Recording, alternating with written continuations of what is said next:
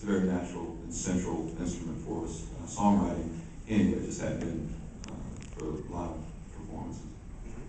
We try to allow each song to dictate what the instrumentation will be ultimately. So it wasn't a question where we were going in and saying we're going to record a bunch of songs with piano. It was kind of like case by case scenario.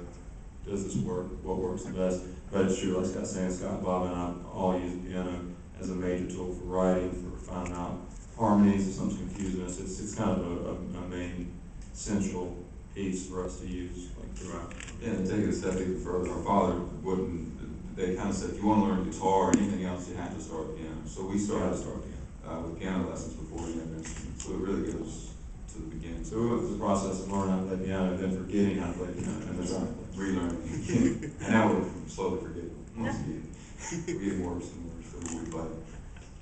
Speaking of your father, he ran a welding business. What from his sort of hardworking entrepreneurial spirit do you think you brought into the band? The entire organization of the Avett Brothers Incorporated is kind of funny because the three of us started the company in 2001. We weren't in Nashville, we weren't in Los Angeles, we weren't in New York, we were in Concord, North Carolina, and we figured people will come to us if we put a business together and just go at it like a construction company. So we incorporated our name, the Avett Brothers Incorporated, and thought nothing of publicity or media at all, and just started touring, playing shows. And we were playing coffee shops, in churches, in bars, in all kinds of dives. And we really depended and leaned on our work ethic way more than our ability. Because, if somebody wanted to do a little news show, a local news show, we were there at 6 a.m. and we'd be playing, the night before, wrapping up at 3 a.m., So it was something that runs deep with us and is a huge part. And like I said, maybe even more so than we're kind of trying to catch up with the talent, bring the talent up to the work ethic that had been instilled in us.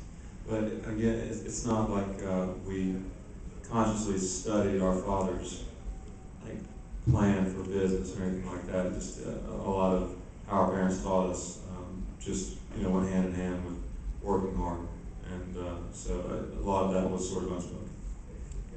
Do you have any crazy Bonnaroo stories? Crazy Bonnaroo stories. Well, the first time we played Bonnaroo was a great example of that work ethic minus talent. We really just muscled our way through. It was in a tent, and it was right after Radiohead played.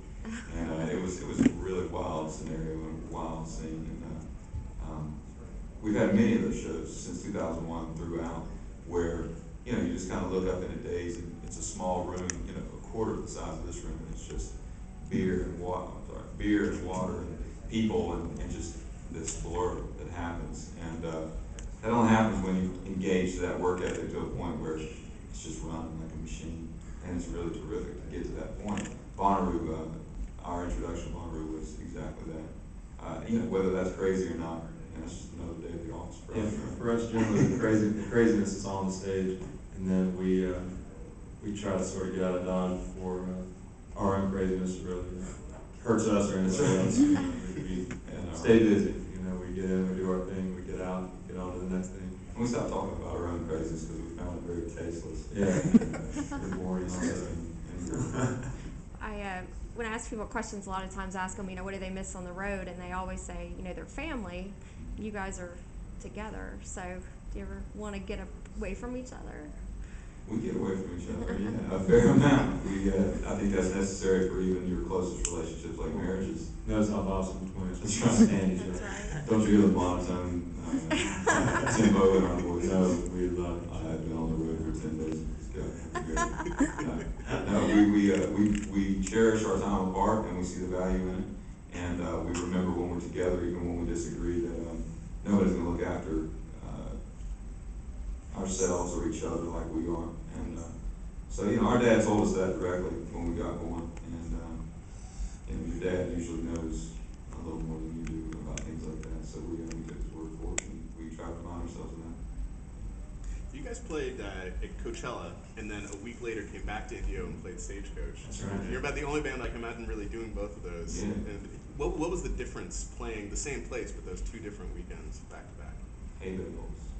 Yeah, hay bales. The roster was smaller for Stagecoach, fewer bands, but just an amazing like personality change. You know, they were both great, but it was just really sort of bizarre and fun to watch.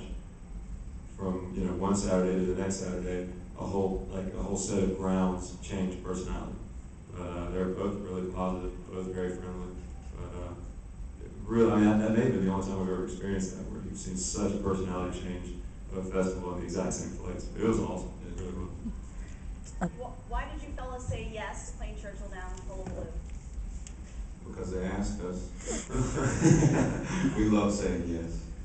People invite us, and it's really difficult for us to find a reason to say no. We're honored to play anytime we get the chance, anytime we get the opportunity. We will slam our schedule as full as we can. We will do as much as we can. And the fact that they would invite us to such a nice place and such a big deal, we jump at that. Plus, Kentucky's great to us. Oh man, Kentucky, yeah. It's always been Among many, Louisville likes them, but Louisville's great to us, and so we see an opportunity to come back. We're not going to turn our noses up at it. Have you been to a Kentucky Derby? we have not. Never. If you had a horse running in the Kentucky Derby, what would you name it? And I've probably tested this question and had a stock answer for it, and I've forgotten. I was just thinking HUD. HUD. We're talking about Scott. Scott has his Doberman that he's had for 10, 11 years. Yeah. He's just a really sweet dog. He's just a really sweet dog, and he's it's funny with a dog that when they're really young goes a run, maybe it's just really freaked out all the time, and you sort of expect at some point for the dog to settle down, and HUD never settled down. So he's like this 12-year-old dog, talking about the gray hair all over his face and his nose and everything. And he's still just crazy, just freaking out all the time. So I like seeing him run.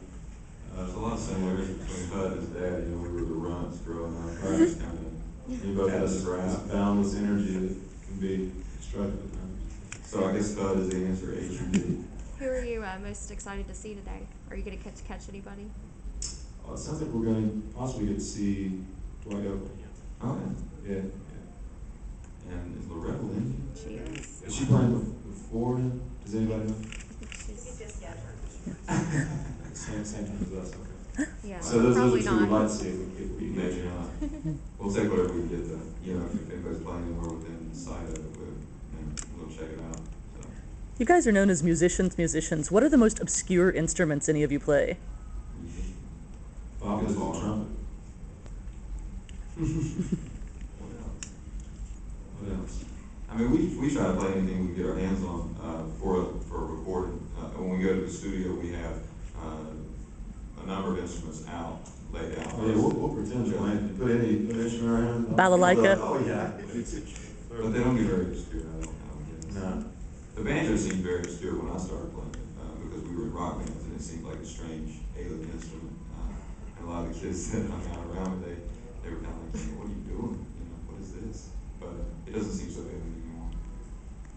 What was it like being in the studio with Rick Rubin for the first couple days as you were starting work on I Am Loving You? Well, by then it was a pretty natural progression because we'd already spent a fair amount of time with him. It started off with him inviting us to his home. So really that was like the initial moment, like, oh, this is happening. Like, he actually is a fan. We are actually at his house, we're talking all that. And we went back many times to listen to demos and talk and have supper and all that. So by the time we got in the studio, a lot of that edge was taken off.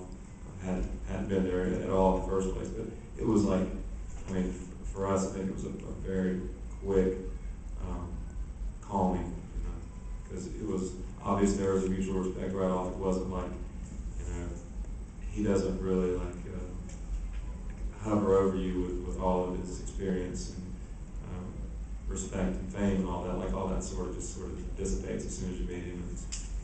He makes it very natural, and it felt very natural right off. So we got in the studio, and I was pretty relaxed, maybe a little more relaxed than I should. I always tell the story right before we went in. My wife asked me as we were leaving, she's like, "Are you nervous?" I'm like, we recorded lots of records. I'm not nervous at all. I think I probably should have been a little more nervous, because we did demand more of ourselves on I Am Loving You than we had in the past. So it was definitely more demanding. But as far as working with Rick, it was very natural.